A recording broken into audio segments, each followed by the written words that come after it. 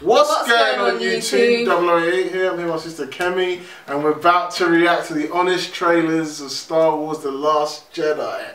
I'm actually looking forward to this one, almost like an Infinity War trailer, because this film has been polarizing like most of this year already, like since it came out last year, December.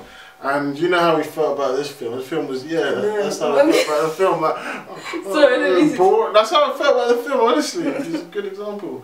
And these guys, Screen Junkies, I watched their review of it and they were like, we like it. You know how all these big movie channels, these movie review channels all kind of seem to like it for some reason. But there was one guy, Dan Murrell, he hated it like everybody else seems to hate it. So I'll be very curious to see how this honest trailer plays out, see what their bias is like.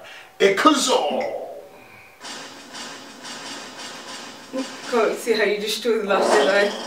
Yeah, we'll see about that. They probably will destroy it because... In a polarized world, the next installment of the franchise, all about balance and non-attachment, will be worshipped, hated, and obsessed over until it's not even fun to talk about anymore. This is not going to go the way you think. Yep. We know Star Wars fans by now. Star Wars, The Last Jedi. Forget the love letter to the originals that was The Force Awakens, because Episode 8 subverts everything you've come to expect, making it the worst one ever. Aw, who invited the original honest trailer voice back? Are we really going to do the all ones are better / new ones are better thing we did with The Force Awakens? The only way to talk about Star Wars now is in absolutes, so yes. Kinda Sithy of you, but fine. Making Last Jedi a refreshing update to a predictable formula that spits in the face of everything you once loved. Whiner, traitor. Meet the new class of heroes coming into their own, like Rey, who after being called by Luke's lightsaber, is called by the Jedi text, called by a big wet hole, and called by her greatest frenemy. Yet still gets zero answers to any of her questions. I thought I'd find answers here. I was wrong.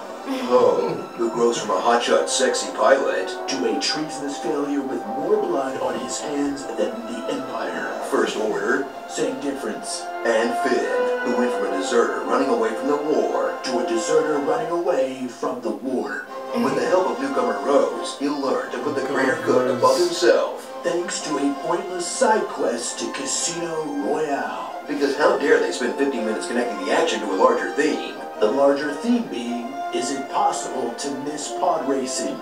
I didn't think so, but here we are.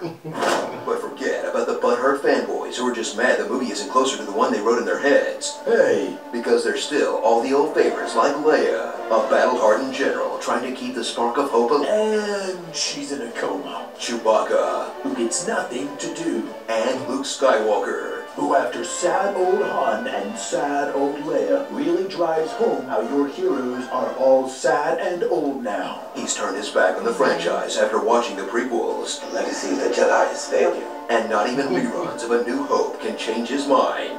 It was a cheap move. Because what Star Wars fans really needed was to see their idol throw his lightsaber away like it was some kind of joke. And Star Wars is not a joke to me.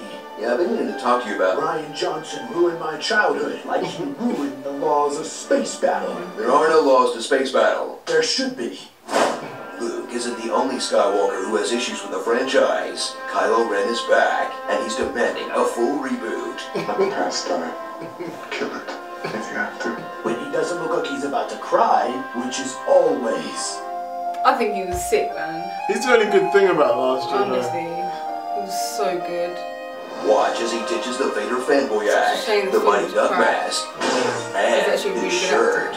I don't get this, but I'm going to this. He's got a white chest. Hey, you distracted me on purpose. Too late, moving on.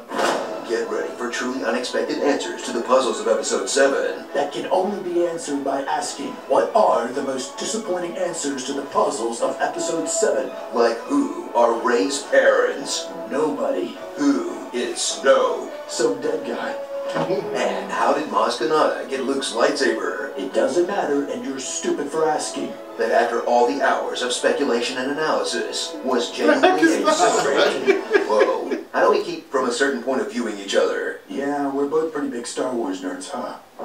So gear up for the most divisive Star Wars film ever made. Where Rian Johnson either doesn't understand the lore, Or he made the first Star Wars movie that lives up to the values it preaches, instead of endorsing royal bloodlines and reckless aggression. okay, enough division. Let's say our favorite things about it on the count of 3. 1, 2, 3. Ray pilots on fight the Praetorian Guard. Only hitting Luke with a stick. Porgs. Wait, really? Yeah, I'll own it. Okay, now, least favorites. Hold on, tell me what our plan. I get knock you both down a peg, but come on. They're taking shuttles to a fort. Why make everyone think they're gonna die? I can't argue with that, though I'm sure people will. Should we do this again for Solo? Nah. I'm not gonna see that crap. Scarring. Half the Star Wars fan base. Salt. Blu-ray. Luke Teatmilker. Carrie Poppins. Finn the human. I've been kissed by a rose on Oh, that was terrible. So serious. Nope. Give me the car key keys, your car key nerf herder. Short round. Phew. Brienne of Darth. Hugs to be you. And redemption for Star Wars Kid. Wars, the last one you'll pay to see. Until the next one comes out. Yeah, so G. No, I ain't seen number It's 9. time for my fandom to end. Did you hear JJ finish the script for episode 9? My fandom is back. Temporarily. You're not wrong. It is the last one I'll pay as we to dive see. deeper into our serious Well, I will watch episode 9. Or click the box in the That's what I'm right gonna say watch to my that. Into an Actor with puppies. Oh, okay. What Yeah. the cause? Broccoli, my mortal. Interesting. But it's funny because you know how everyone's annoyed about this film? Right. But you know everyone's still going to go and see number 9 and be like, No, yeah, man, this can't wait film's to pissed see me it. off. I don't have the same gripes as a lot of people have with the film, like, oh, they changed Luke's character so much. Like, yeah, that's a bit annoying, but obviously in 30 years, obviously a lot's happened to Luke. That's why he can change like that. My problem is they didn't explain why he's changed. They have to explain why he's changed so much. They don't really, they say, It's oh, obvious. like, what? Why did he change? Because Kylo Ren is kind of bad, but there's no reason for him to go crazy like that. And I don't mind, I like the idea of Rey's parents being nobody, because the Force was never meant to be a genetical thing anyway. It's supposed to be a spiritual thing that anybody can kind of lock onto. Okay. So I like that, but again, Rey's such a boring character, I don't care about who her parents were or any of her questions anyway. My problem with the film is it's just boring. There's nothing interesting going on. But you have to, there's no you have cool to plot. admit, I think, yeah, like you said before, anything with Kylo Ren in it. Yeah, Kylo Ren's good, but he hasn't had a win, so he's not a threatening bad guy. Like the first film, fine, they subverted our expectations of the first film, where he lost to Rey in the first fight. But now he's still losing. Come on, man. What am I? And then they've killed the other main threat, Snoke. Like he's not even a threat. Oh, like So- it was pretty scary in the first one.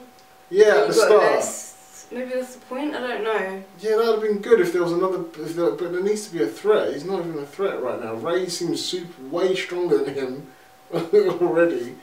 But anyway, let's talk about this honest trailer. Like, this honest trailer was weird. Like, it's basically what I said. Because if you watched Screen Junkie's review, like they proper seem to like the film, and this honest trailer seemed like they were trying to balance, like, all the hate everybody has with all the love that they have for the film, so they can reach all sides, I guess. I bet the comments will be interesting. I want to read. I don't know. It sounded like they hated it. Yeah, nah, I don't know, man. Well, it was just like When a film's bad, like they will go into it, they'll rip into it on this trailers usually. This one seems a bit tame, like they were just trying to rip into it in a roundabout way. I was looking forward to this, and yeah, it wasn't that great of an honest trailer, to be honest. Yeah. My honest review of the honest trailer. oh my god. So let me know in the comments below, guys, who's going to watch Star Wars Episode 9? You guys going to watch Obviously, it? I'll watch it, but I ain't going to go to the cinema to watch it, man. Nah. I don't need to go to the cinema. I don't care. I really don't care. I'm curious. Sure? I'm curious to see what they do, just to see how they go, where the hell they're going to go with this. It might be good. It might, maybe somehow J.J. Abrams will pull something out of his ass and make something good. But all I know is I ain't watching the cinema. But yeah. Wolfie's really good. I'll be like, well, it's good. They did a good job. But I don't know how you can make this good. The foundations have been destroyed. And you know, like Korg says, well, at least the foundations are there. God. Oh no, that's gone too. Oh no. Creepy. So, you know, you need the foundations, and there's no foundations, the whole thing's gone. When does it say that? In Ragnarok. Yeah, when? When Asgard is getting destroyed. Oh yeah. That's Marvel for you. That's Marvel comedy for you. I know, God. The whole flipping, whole flipping place is getting destroyed, and they're like cracking jokes about it. But yeah. That's another thing. Anyway, that's our reaction to the honest shows of Star Wars: The Last Jedi. If you liked it, give us a like, subscribe, and we'll see you again. Peace.